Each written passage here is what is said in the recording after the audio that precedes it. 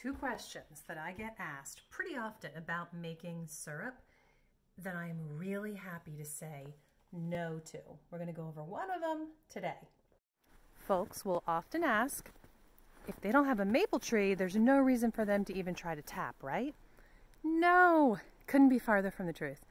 There are actually, how do I want to say this?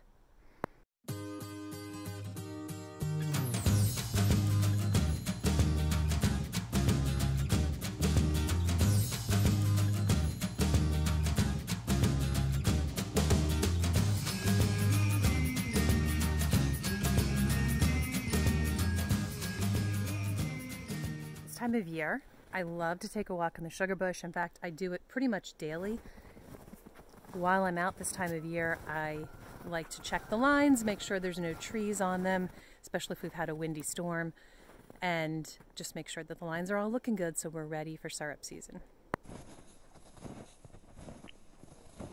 Believe it or not, there are 30 sources that you can tap into to make amazing syrup. In general, you can remember that these trees that make delicious syrup are usually in one of three families, but there's some extra ones too. Okay, so I'm a person who loves mnemonic devices.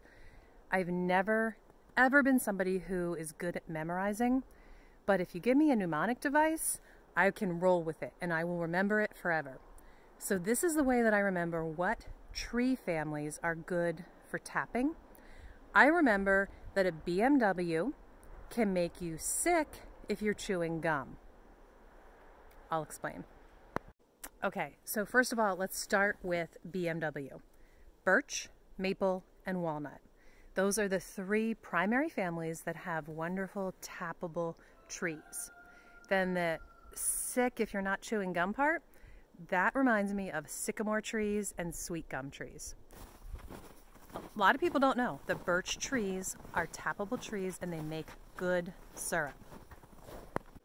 The problem is they're not going to be your first choice to tap if you do have maple trees available, because birch trees, they require a whole lot more sap to get a good bottle of syrup. You see, the reason people love maple trees is they are the holy grail, the best ones to tap because of their sugar content. The sap in a maple tree has a much higher sugar content than the sap in a birch tree. On top of that, the birch sap, I describe it as being a little more bitter. People get a little offended at me sometimes who actually love their birch syrup, but I think it tastes like molasses and I'm really not a big fan. But I love it for baking or for marinating meats. But if I'm putting it on my pancakes or putting it in a cup of tea, I'm always going to go for the maple. So the birch doesn't taste as sweet and it requires a whole lot more sap. You need to gather about 110 gallons of birch sap to make 1 gallon of birch syrup. So how does that compare to a maple tree? The maple tree, you only need 40 gallons of sap to get 1 gallon of syrup. So it's much higher sugar content. You have to spend a lot less time and energy and money boiling down your maple sap than your birch sap. Then there's walnut.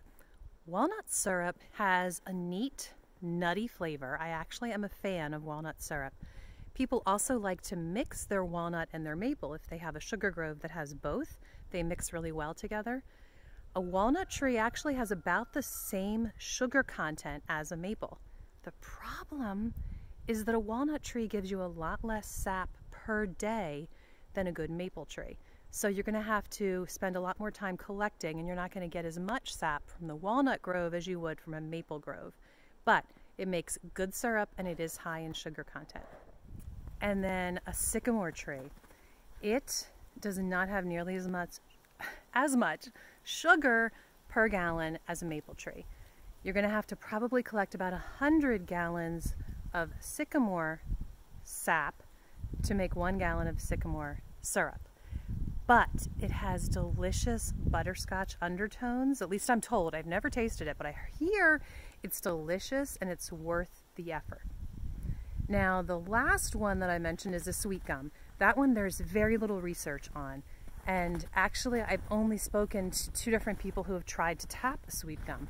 but I have read in different sources that sweet gums make syrup. So if that's something you have done or know about it, please let me know. So there you have it, Michelle's little mnemonic device that will help you remember what trees you can tap. Remember, if you're driving a BMW, you'll be sick if you're not chewing gum. Birch, maple, walnut, sycamore, and sweet gum.